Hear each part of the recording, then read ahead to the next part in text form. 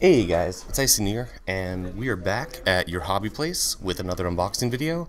This time, Flashpoint Fire Rescue. This is a game I've been ridiculously excited about. It's been on my want list for a while now.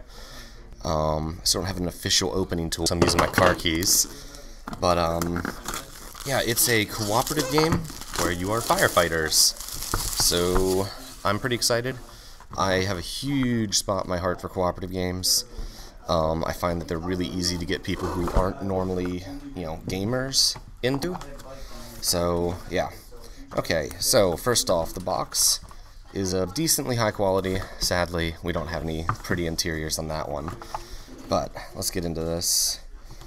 Gonna start here with the board.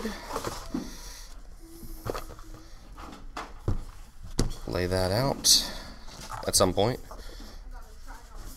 There we go. Okay, we've got a double-sided board, each side of which is a different like house setup that you can try and put a fire out in. That's nice. Okay, next we have the tokens. Fairly standard cardboard thickness. Yeah, they feel sturdy. A lot of these are double-sided tokens. Not sure if that means they're going to be multi-purpose or if you flip them. We'll have to figure that out when we get into it. Looks like 3 identical sheets of tokens, but I don't know. They all have a really good feel to them. So I'm happy with the tokens.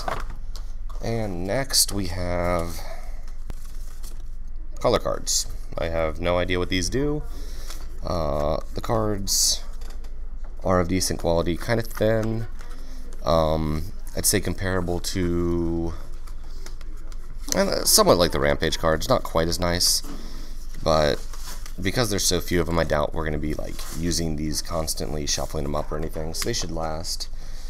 Okay, and then these, oh, come on. I need to start bringing a razor with me or something. Looks like our character cards.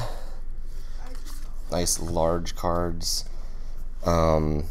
Double-sided in that the other side is a different language. Is that German? I'm not sure. Nice character cards. Quick reference cards, which, oh my god. An action quick reference card and a turn order quick reference card. Okay, so these are for experienced rules only. Not sure, but I love quick reference cards. I'm always happy to see games include them. We have, as I drop them, a couple dice, and then our tokens,